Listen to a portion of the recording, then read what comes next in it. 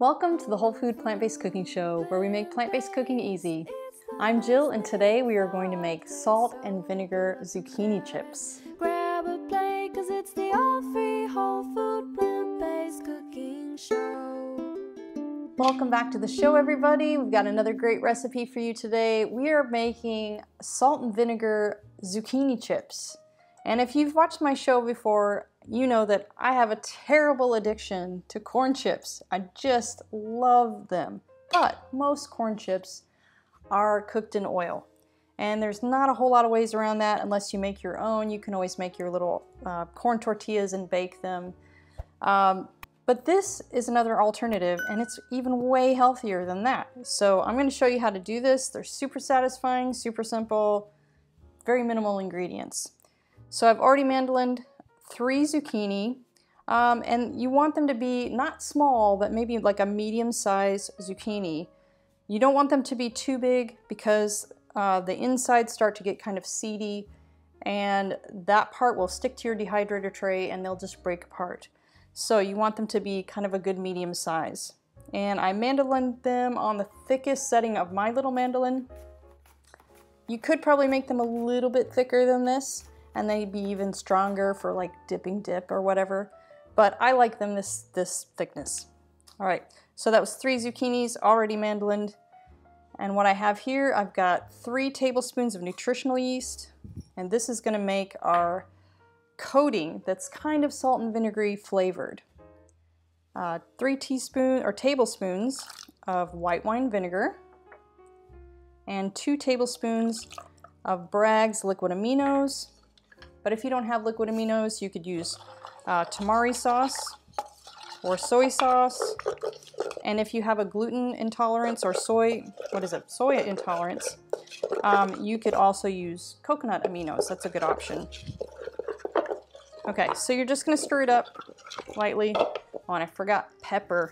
That's my favorite ingredient in here. So, salt and vinegar chips with a little pepper.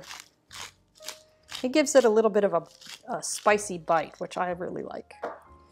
Just kind of generally mix that up. Okay, and I've got my dehydrator trays all out here. Got 2 dehydrator trays. That should be enough. You might need 1 more dehydrator tray. And we are just gonna toss, we're gonna toss all of these in there. And it looks like a lot. But as you see when they cook, there's quite a bit of shrinkage. So these come out, you know, you start out with something about that size, and it comes down to probably about that size. So quite a bit of shrinkage. They're not a huge chip. Okay, so now you got them in your bowl. You can use your spoon, but I like to just use my hands. It's much easier because then you can kind of move the zucchini around. And you just keep mixing this around until you feel like they're all really well coated. And as you mix them, some of that liquid of the zucchini is going to come out, and it's going to help get some more of that coating on there. So just keep kind of massaging and moving them around. It's kind of a fun one to do with, you know, if you've got little ones. They would love to do this part. They get all messy and have to handle your food. Okay, that looks pretty good. And don't worry, if some of them break, that's okay. Because, you know, in a bag of chips, you never get a whole bag full of full chips. Some are broken. All right, so now you just layer them out onto your dehydrator tray. All I have is the screen. You can see I don't have the little paper, the little plastic paper thing. It's just the screen because they're just dry enough where those liquids really don't leak out into your machine. Okay, so I'm going to continue layering this onto the trays, and then we're going to stick them into our dehydrator on 115 degrees, and we're going to start out at 12 hours. And that might depend on your dehydrator if you have one of the smaller round types of dehydrator. This is an Excalibur, which does really well. but according to your own dehydrator, it might take more than 12 hours. You know, you're just gonna have to check them, and I'll show you when I bring mine out what you're looking for to be done. And you can also do these in the oven. Let's see, I tested it out. So if you can get your oven down to like 200 degrees, now you're gonna have to watch them really carefully, but you can put them on a tray, a baking tray with parchment paper. Lay them out just the same way and start out with probably about 2.5, probably check them at 2.5 hours, or you can just check them periodically so that you don't burn them. But they do work in the oven too. All right, so I'm gonna finish layering these out and we'll stick them into the dehydrator.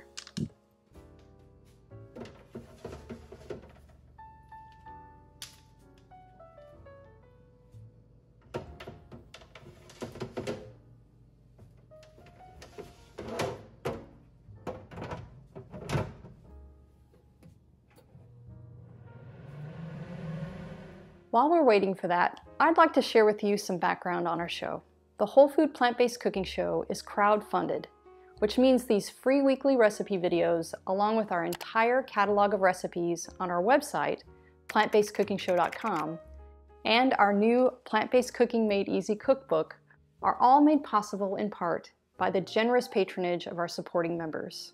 By becoming a supporting member, you gain access to great member perks like monthly product giveaways, free downloads of our ebooks, and access to our in-depth courses, including our 28 Days Plant-Based Made Easy course, where we offer a step-by-step guide to making the switch to a fully plant-based diet. We create this show for the hundreds of thousands of viewers just like you who tune in each month from all over the world to make it easy for everyone to live a plant-based lifestyle. So if you love our content, please join us on our mission and become a supporting member today by following the link in the description. Okay, let's get back to the show. Okay guys, so they are out of the dehydrator, super done and crispy. So I just wanted to show you what you're looking for. So this is what they look like, and if you can see how dry that is, it's pretty darn crispy. So now all that we have to do is go to the table for a taste, and I'll show you what I like to dip them in. All right, now we get to taste test. So I just put these in my little Pyrex. So to store these, you can put them in a plastic bag or a Tupperware container like this. It has to be an airtight container, because if you leave these out, they will reabsorb the humidity from the air and they will just be limp. Just like regular chips, you know, you need to keep them in an airtight container. They keep for a long time, but these aren't gonna last. You're gonna gobble them up really quick. So here we go. And this is my nacho cheese sauce, so we'll give you a link in the details below for the recipe for that.